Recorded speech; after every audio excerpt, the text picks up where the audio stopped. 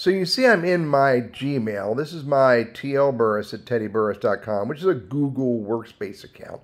And you can see I have chat over here. Now, if I go to my other account, give me a second to go to my other account.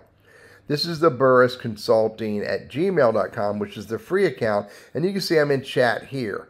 What's really interesting is that we have the ability to keep history on, or we have the ability to turn history off on individual chat threads. So this is a thread with again, this thread right here is with tlburris@teddyburris.com between burrisconsulting.com, this account. And you can see history is off. What that means with history is off is that messages will be deleted after 24 hours.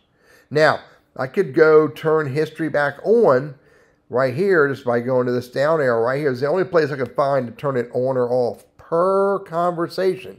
Go turn it back on, and now see these messages here appear that they will be deleted within 24 hours. But I've turned so these messages forward.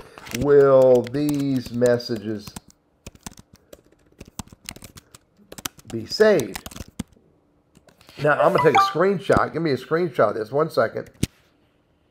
I'm going to screenshot that, and I'm going to put the screenshot. Can I just drop that right here? Maybe not. I can't. Maybe? Yes. So I saved the screenshot. So now I saved it so that I can look at it in 24 hours and see. I expect that this will be saved. I expect that these two will be deleted. That's what I expect. Not sure if that's what I'm going to get or not. But again, and whether you're using Google Workspace or Gmail, per conversation. Let me go start another conversation with teddyburris@gmail.com. There he is, right here. Start a chat. Now this is another chat. So again, this is Burris Consulting chatting with teddyburris@gmail.com. Hey Teddy. Now you can see over on the left here, here's a conversation that is with teddyburris@gmail, and here's a conversation with tlburris@teddyburris.com. Google Workspace versus a Gmail account. And you can see history is on here, so I can type messages. Did you see what happened? Then I can go and I can hit this button right here. I can turn chat off, which will delete in 24 hours. Again, this leads me to believe that this engagement will stay because history is on. But any new engagement, burrisconsulting@gmail said it will go away.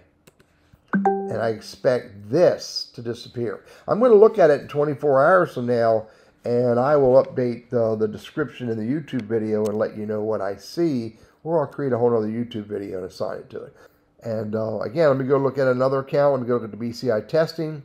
I'm in BCI testing. Let me go look at teddyburris@gmail. And here's the chat. And you can see BCI testing turned history off. So this should go away in 24 hours. So interesting feature. You may want to take a look at it and see if it's worthwhile for you to have history on or history off, either within specific conversations or for all of the conversations.